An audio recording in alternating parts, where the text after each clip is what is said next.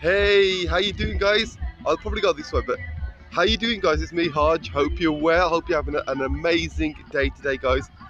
As you can see, guys, I'm just going for a little walk today, and I thought I'd spend it with you guys. But well, if you can't see me that clearly, I apologise. There you go. How's that, guys? But we've got, as you can see, guys, we've got the music going, and we're here, guys, making this happen. Guys, I want to start by saying thank you for the amount of subscribers that we've got now. We have done so well. We've managed to get to 840 subscribers. I want to just explain a little bit of backstory on how this came about, guys. How I managed to, build it up to where it is right now. So 3 weeks ago, I thought, well, let's go. I'm going to go back a little bit more than that, guys. I want to go back to the point where I thought, right, I want to do something. I'm into crypto, as you probably know, and I've been into crypto for some time now. It's lovely today, isn't it? And it's an amazing day, guys. I'm having a lovely day. Guys, yeah, I should start dancing, go for a dance. Everyone else seems to be dancing. But I've got that sunshine right in my face, guys. How is that? So yeah, as you probably know, guys, I've been into crypto for a little while now. For those people who don't know what crypto stands for, it's cryptocurrency. You may have heard of Bitcoin, Ethereum, Litecoin, Dogecoin. So you may have heard of those coins. And of course you may have heard of the proof of schemes as well, which are another story in themselves. But so yeah, I mean, I got into crypto in just at the end of 2013.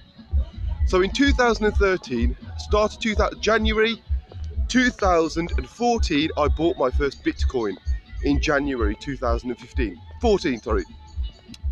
And I bought Dogecoin at the time as well.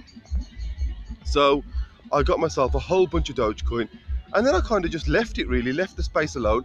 And in many ways, I wish I hadn't have. I wish I'd have stayed in that space. Because of course, guys, we all know that what happened after that. I didn't, at the time, in 2014 when I started, I thought, right, I'm going to hold some of this stuff, but of course you need your savings to really, I was looking into mining at the time, but I decided that probably mining, I thought was a bit too complicated. If I go this way, guys, I might not get the sun in our eyes as much. What do you reckon, guys? No? I think maybe this way, guys. That's better. So I thought, guys, yeah, I thought I'd probably consider mining, but really I didn't go into mining because it was just way too complicated for me to get into. I watched a few videos and I thought, right now I'm probably going to end up just buying these coins. So I decided to buy them, and then I thought, what am I going to do? I can't keep buying. I can't sell these things. What are they good for? And of course, back then a lot of other coins came out, so I thought, right, I'm going to hold what I've got, and then I'm going to leave the space alone. And so I kind of left the space from then, and then I just really forgot all about it. 2015 rolled up, didn't go back into crypto.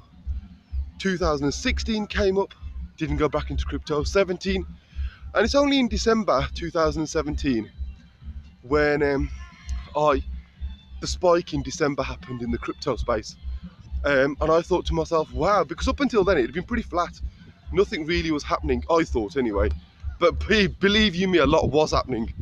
But it just wasn't, I didn't see it at the time because, like I said, I came out of the space. Now, of course, looking back, all of us, I think, had plenty of chances and opportunities to get our hands on some crypto back in those days. Ethereum at $1, which now is trading at $800 and something. So, it would have been a phenomenal return on many occasions. But at the same time, I did have reasons why I left the space as well, because I had to focus on other projects, which, as you probably know about me, I do things 100%. I go all in or don't do it at all. So I left the space and I focused on something else. Now, in a way, I'm glad that I did focus on something else, because it gave me the time to really develop other ideas, which I probably may have not have developed had I stayed in the crypto space. Now, of course, so I don't look back at it and thinking, right, okay, I wish I'd continued in that space, because I really don't mind, actually. not continuing in that space. But what I can say is that 2018 came, and I was back in the marketplace, and I wish I hadn't have left it, because some of the projects that I wanted to do really took a long time to build, and I'm great that I've got those, and now I've got this crypto as well, and now I'm looking doing the two side by side.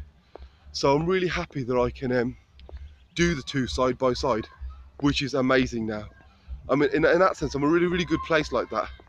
But yeah, so so then what happened was, then this crypto thing, guys, I really realised this thing I should have, as a libertarian who believes in individual freedom and believes that, you know, we should have the right to make our own decisions. And of course the government doesn't allow us to do any of that really. I thought, as a libertarian, there's one thing I can do in politics, trying to change government, but then I realised that is never ever going to happen. I hate government. I want nothing to do with it whatsoever. So I thought, right, okay, I'm going to knock that on the head and do something which I think, you know, life is just way too short. So I thought, right, I'm going to do something which hopefully should mean, for me, something more. And I can also make sure I can look after myself as well. So in that sense, that got me into crypto, back into crypto. So I started off back into crypto thinking, okay, let me first of all re-educate myself into this space. Because as you know, guys, it's been a big learning curve again, getting back into crypto. Sorry if you can't see my face, guys, I do apologise. It's the sun, is just beautiful day to day. It's an amazing day, but I think the fact is you just can't. There, how is that, guys? So yeah, guys, I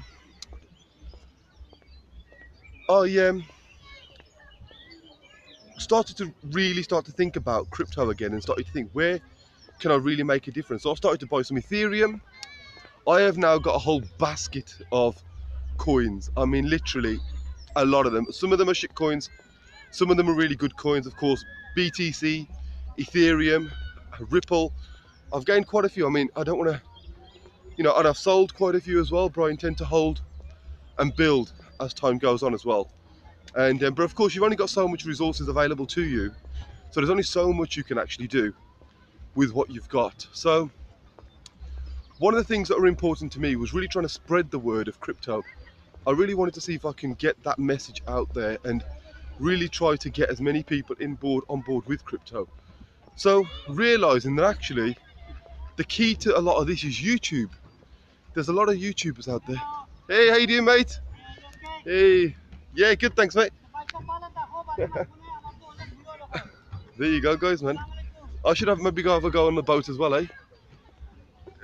But yeah, so guys, that's how it developed in that sense. I thought, right, okay, I'm going to